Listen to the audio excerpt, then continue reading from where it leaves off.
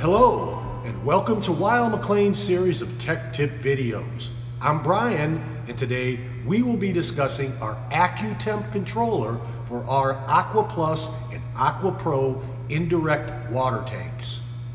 The AccuTemp utilizes microcontroller-based design to control water temperature in our domestic hot water tanks. An advanced software algorithm closely monitors the rate of tank temperature change and controls the heating source to minimize fluctuations in tank temperature while optimizing fuel efficiency.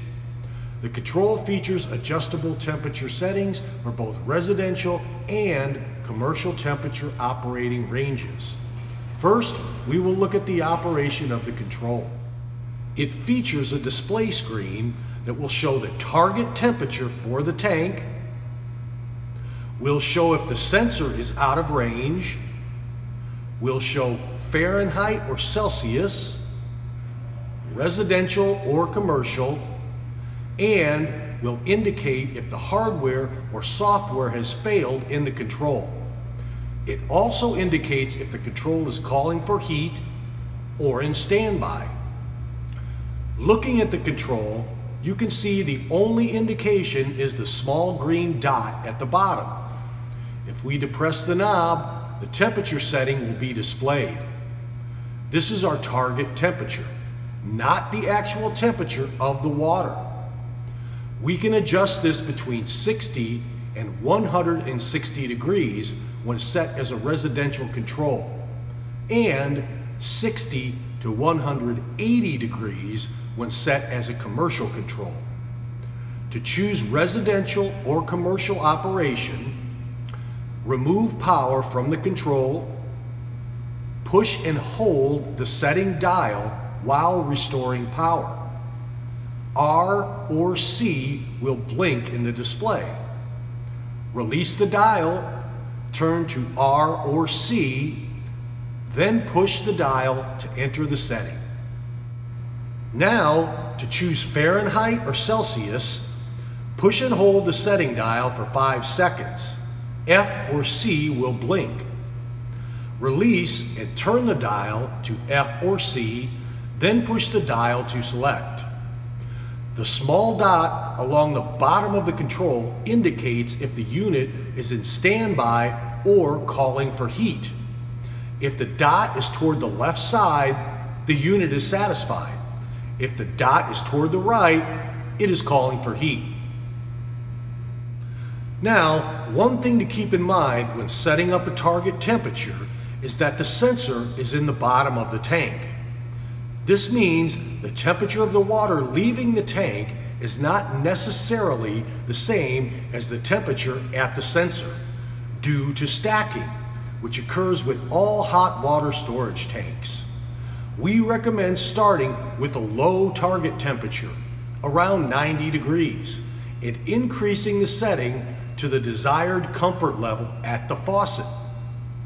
Another consideration to keep in mind is that we always strongly recommend using a mixing valve on the domestic hot water system.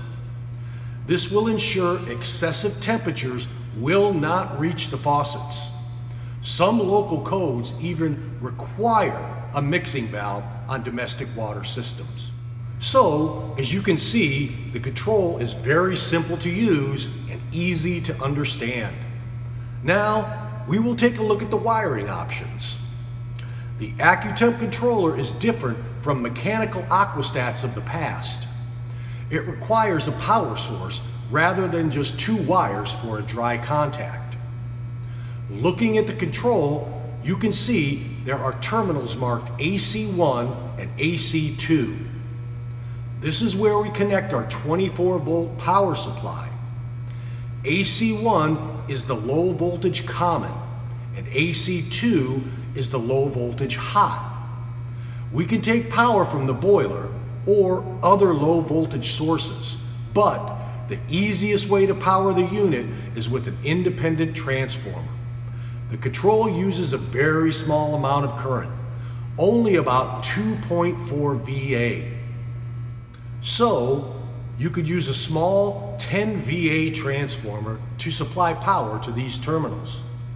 Now, looking at the wiring diagram from the AccuTemp manual, you can see we have several options for wiring to different boiler models in our lineup. The one thing you'll see in common on all the diagrams is that AC1 is connected to an earth ground. It is very important to connect this ground to eliminate stray voltage. Here we have diagrams for our condensing residential units, residential cast iron boilers, and commercial condensing boilers. We can see here that we connect the sensor from the tank to the green terminals, attach the power supply to AC1 and AC2 along with the ground, and attach the output contacts to the zone or boiler control's domestic water input. The output contacts are isolated dry contacts that close when the control calls for heat. So, as you can see, this control is different from standard mechanical aquastats, but if you follow the manual, your installation will go smoothly. Well, thanks for watching, and be sure to keep an eye out for new videos so we can help you keep your customers happy.